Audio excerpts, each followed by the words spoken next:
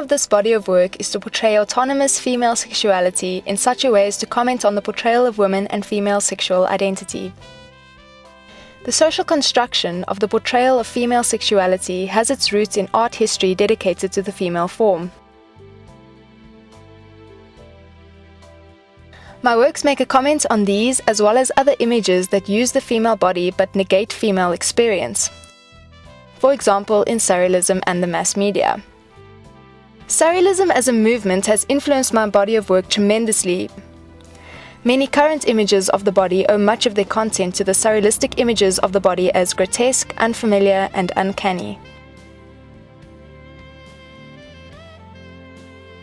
The link that images in surrealism and media images of women have to pornography is visually obvious. Even though the context of past portrayals of women have to be situated in a complex set of discourses of modernist aesthetics and traditional ideologies of gender relations, these ideologies are still present in most portrayals of women in the media as aesthetic, erotic objects of desire.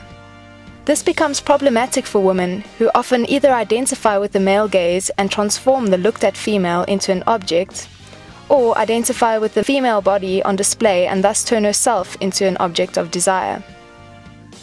The paintings are created from photos of my own body, which I have often disfigured or enhanced in programs such as Photoshop.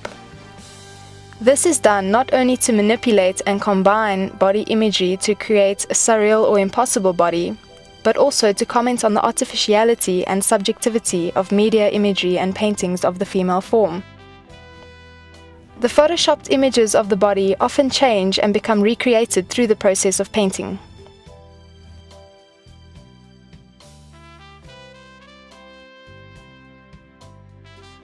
The size of the works and the bodies within them are larger than life, and the angles and colors that are used to portray these images are done in such a way as to make the viewer feel uneasy in their viewing position, not able to possess the body with their gaze, but also not able to look away from the aesthetically rendered and displayed bodies.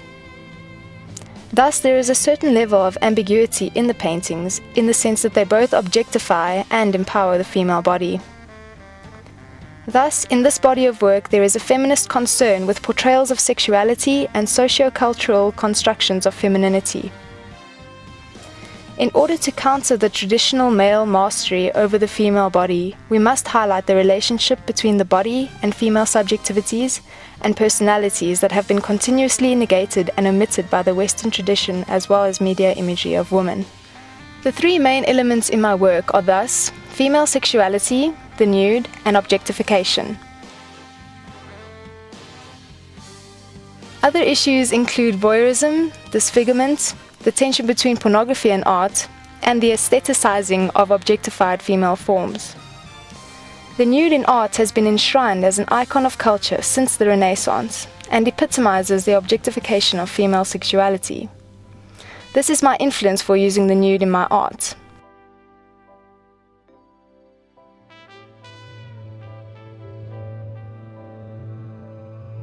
The use of my own body is due to the desire to control meanings associated with the nude and recreate personal meanings while commenting on constructed meanings of the nude female body. I tried to rupture the discourses of the fine art nude and the pornographic nude, in which nudity equals sexual availability equals male pleasure. The bodies are presented in a flat, often contextless space, which links to the idea of the nude as a way of containing femininity.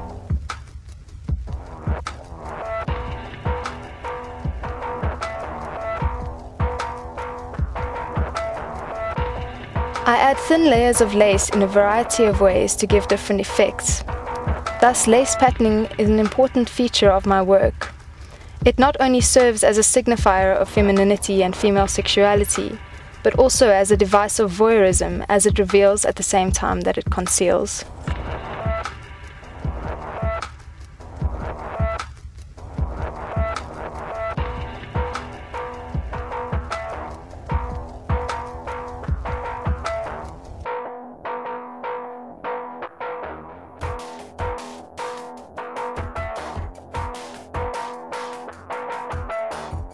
The link to pornography and voyeurism in my work is at times explicit.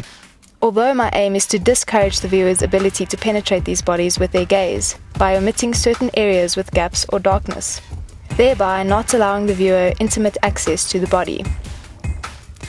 The low angles hint at voyeuristic views, but also make the viewer feel smaller than the figures. I make use of cropping and obscure angles and present the paintings above eye level to induce a threatening presence.